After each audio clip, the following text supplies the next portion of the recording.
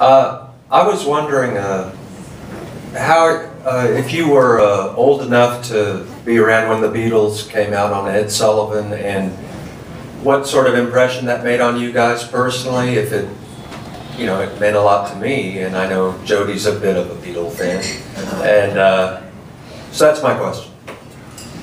Well, I remember the day that they were supposed to be on Ed Sullivan. My brother's band practiced at the house, you know, and my mom made some coffee, everybody had something to eat. They was coming around, and I was like, man, I want to watch Ed Sullivan, you know, and but everybody else in the room wanted to watch roller derby. So I had to keep going back and forth, flipping the TV back. Oh, there they are, so I got to hear a song and then put it back in roller derby. But yeah, I remember that day. It had an impact on me too. Let me see. I think I slept through the Ed Sullivan part of it, but I like the Beatles, you know. And you jammed with Yoko and Sean. Yeah. Well, you know, yeah, that was a bit later, though. That was long after the Ed Sullivan phase. But I keep leaving 3 or 4 decade gaps for you. Yeah, you know, yeah, I mean, I quit my career as a bebopper after I hered the Beatles. I knew it was all over. I don't know, I was how old? 11. You know.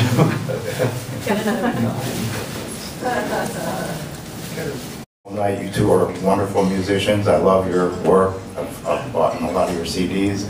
I have a strange question for Mark. I saw you with T-Bone Burnett in Santa Barbara a few years ago, and I got to talk to you, and it was inspiring. But then I was talking about how great I thought you played, and to a sound engineer at Soho, a little small club. And this is a strange question, but he said, yeah, I remember a night he played here, and that night he was kind of being experimental, and a lot of the crowd left, and he said that before you ended, they all left. So I know that won't happen to you now, but do you remember that? And if that, how does an audience affect your feelings, you know, in different towns, and if they leave or walk away, or? Well, usually they don't all leave. Well, they did that night. The sound engineer told me that you were in a strange mood, and you maybe provoked it, maybe, perhaps. That's what he told me in Santa Barbara, Soho. Oh. Well, maybe he was a bad sound person. Everybody always blames the guitarist. I think it's because the other instruments aren't loud enough. It's not our fault. One more question. This is kind of a punk rock question for Mark. I'm just curious about if there's any influence in British music or British punk in your kind of aesthetic, and how punk and whatever has affected you as a musician. Well, I mean, I listened to the same bands everybody else did, you know, in the late 70s and early 80s, but I don't hear punk. I mean, the punk bands that I kind of first became interested in and first heard were not Brit punk bands, and I see the origins of punk as as well as Iggy Pop, as the Ramones, as Richard Hell and the Voidoids in particular. You know, I mean, it's historically true that the Voidoids went over to England and played a gig in London, and the next day Malcolm McLaren went out and founded and started to look for people to be in the Sex Pistols.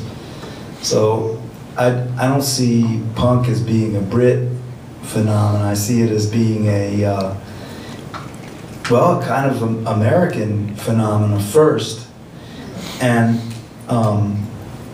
also I see the borders of punk as being a lot more amorphous than a lot of people might think. I mean, Robert Quine, who played that gig with Richard Hell and the Voidoids, that gave Malcolm McLaren the idea for British punk. I have some Albert Eiler tapes that were given to me by Robert Quine, So, you know, I mean, he was listening to a lot of things, and I see punk as part of a continuum of music that rocks the house. And then in California, at the same time when Los Lobos was coming up, what were some of the punk bands that were coming out there that were your peers? Well, it was there was a lot of Chicano musicians involved in the punk movement and the thing was going on, and so it started to come across into East LA and play. I mean, they'd set up a gig and it would get busted, and they'd find another hall to do it. It was all really underground, the way it's supposed to be, you know. And but you know, there was the punk thing going on, and it was all that opened up, like, you know, the traditional kind of, you know, rock and roll, you know, rockabilly, things like that. You know, the Blasters, X, Circle Jerks, Fear. Those are all, you know, the Plugs. You know, Tito lives here now. Right, brother. And you know, Tito's the one that got us on the Public Image gig, because he was the Plugs were playing. It was in what year was it? 1980 maybe. It was the Sex Pistols never made it to the West Coast with their tour that they did of the States. So all these people were waiting for, you know, John Lydon to come back. So they were like, man, they were like on fire for this. So this band called 45 Grave backs out of the gig, and so Tito, the Plugs were on the bill. He says, "Hey man, let's call Los Lobos to come and play." And we were still playing traditional. We had guitar on.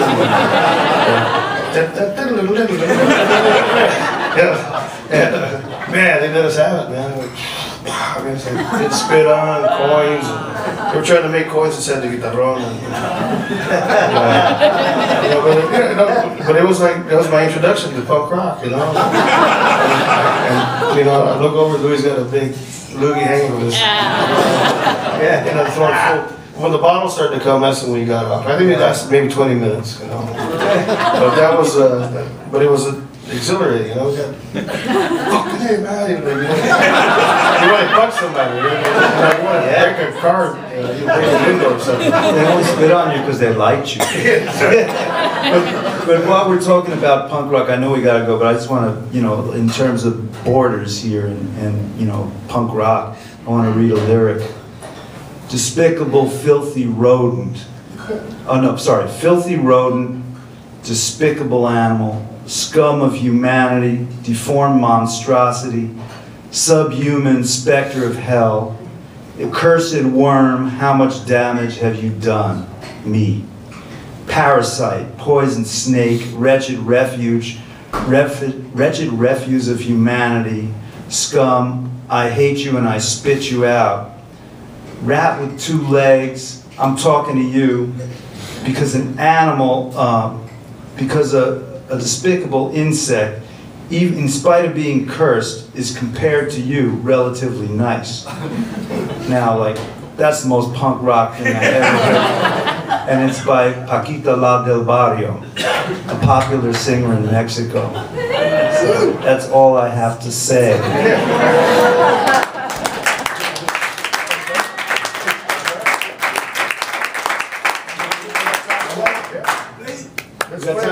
Please. Okay.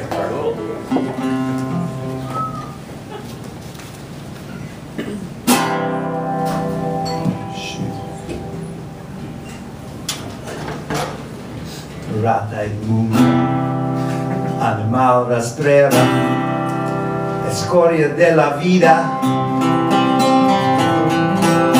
adefesio mal hecho.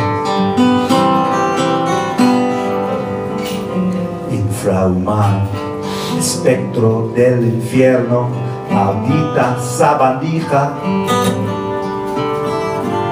cuánto daño me has hecho.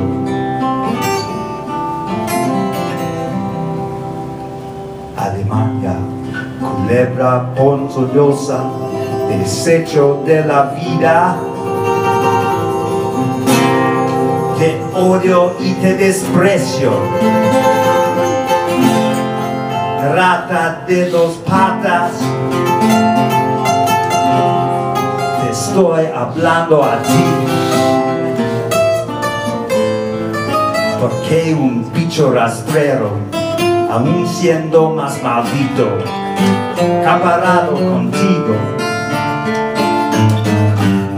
se queda muy chiquito. Maldita sanguijuela,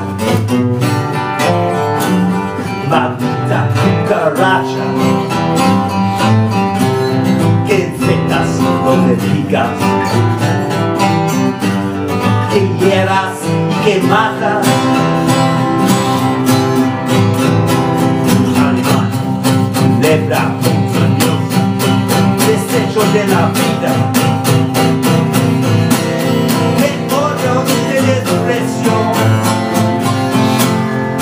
Rata de dos patas, te estoy hablando a ti, porque un bicho rastrero, siendo más maldito, comparado contigo, se queda muy chiquito.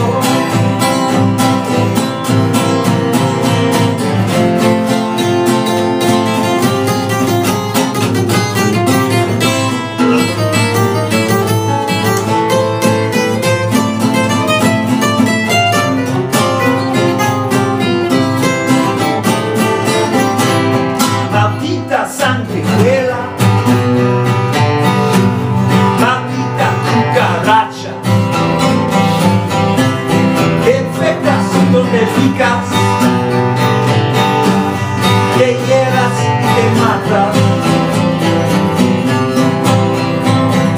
Albana, culebra, ponzoñosa, desecho de la vida.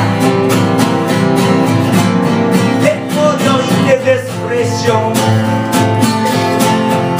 Rata de dos patas,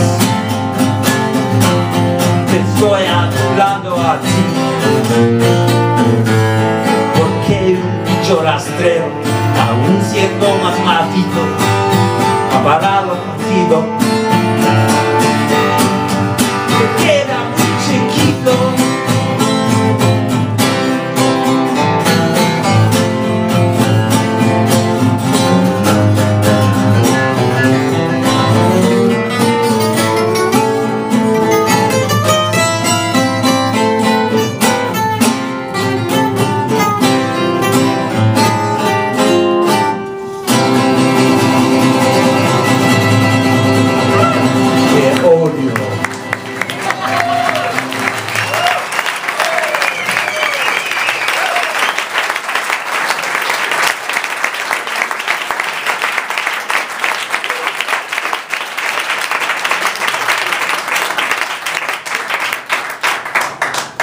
What was that? Oh yeah, that was Rata de dos patas, Paquita la del barrio. Two-legged rat. Two-legged rat. Thank you. Marc Ribot. David Hidalgo.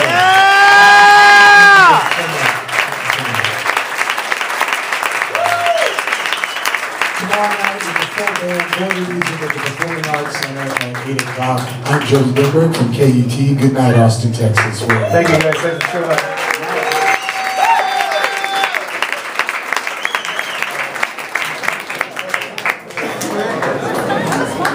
One quick reminder, our next Views and Brews is December 12th when David Brown